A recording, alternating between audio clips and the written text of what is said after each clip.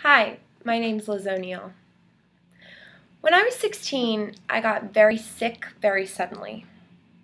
I thought it was just the flu, but as the hours passed, it became clear something was very wrong. My whole body ached, my head was throbbing, I couldn't really walk. When my mother came home early from work, she found me delirious on the couch and took me to the emergency room. On the way there, I fell into a coma. It turns out I had bacterial meningitis, which is a disease that most Americans are vaccinated against by the time they're 20. And because I had the right medicine at the right time from excellent doctors, I woke up.